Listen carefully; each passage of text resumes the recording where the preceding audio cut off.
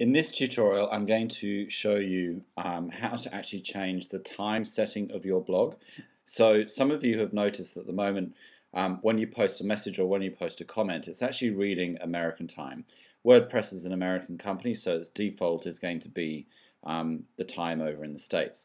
However, it's very easy to change so that your blog actually reads the time for Melbourne, Australia. So when we go into settings, we're going to look at one particular thing, changing the time. There's actually a whole raft of information that you can change and you can manipulate in the settings. So as you go through the next few weeks, I'd like you to try and explore that a bit. But this is just an introduction as to how you can change it. So if you go into your dashboard,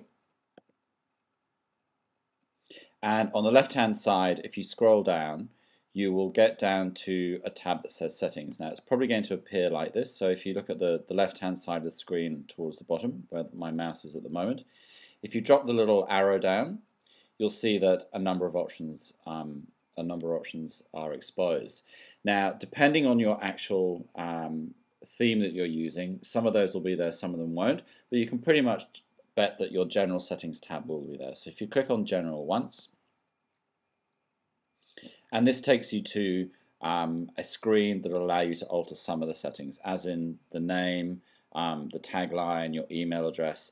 I'd rather that you didn't change your email address because I need to be able to contact you through your university one. The next one is time zone. Now, if you drop down the arrow on the first section where it says hours, we are actually 10 hours ahead of the preset time zone for WordPress. So if you scroll down until you get to UTC plus 10, click on that. You can change how you actually want the date format to appear and how you want the time format to appear. And if you then click Save Changes